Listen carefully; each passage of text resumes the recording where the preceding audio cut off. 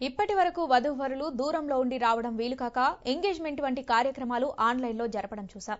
కానీ ఇప్పుడు ఏకంగా ఆన్లైన్ వెడ్డింగ్ అందుబాటులోకి వచ్చేసింది. ఈ పెళ్లికి సాక్షాత్తు ప్రభుత్వమే ధృవీకరణ కూడా చేస్తుంది. ఇదే కరోనా క్రైసిస్ లో వెడ్డింగ్.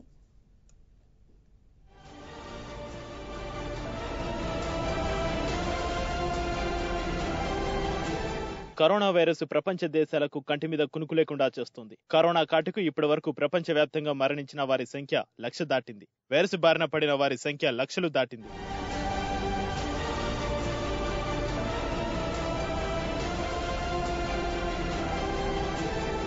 ఇదిలా ఉంటే కరోనా కాలంలో పెళ్లిళ్లకు ఇబ్బందిగానే మారింది. మార్చి 22 నుంచి లాక్డౌన్ ఉండడంతో జరగాల్సిన పెళ్లిళ్లన్నీ వాయిదా పడ్డాయి. పెళ్లి చేసుకుని వైవాహిక జీవితంలోకి అడుగు పెడదామనుకున్న వారి ఆశల్ని కరోనా వైరస్ అడియాసలు చేస్తుంది.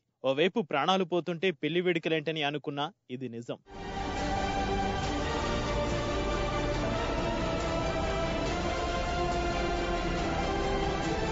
ఈ సమయంలో యునైటెడ్ అరబ్ ఎమిరేట్స్ కీలక నిర్ణయం తీసుకుంది. యుఏఈలో 3,700 కరోనా కేసులు నమోదవగా 8 మంది మరణించారు.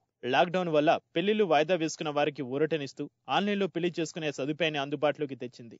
ఈ విషయాన్ని యుఏఈ అధికార న్యూస్ ఏజెన్సీ వామ్ వెల్లడి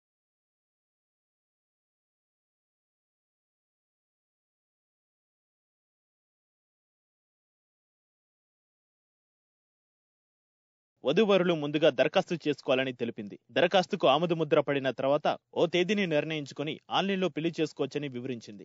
పెళ్లి తతంగం పూర్తయిన తర్వాత వివాహాన్ని ధృవీకరిస్తూ సంబంధిత అధికారులు వధూవరుల ఫోన్లకు సంక్షిప్త సందేశాన్ని పంపిస్తారని వివరించింది. ఈ ఆన్లైన్ వెడ్డింగ్స్ తో వివాహం చేసుకోవాలి అనుకునే వారికి ఊరట లభించినట్లయింది.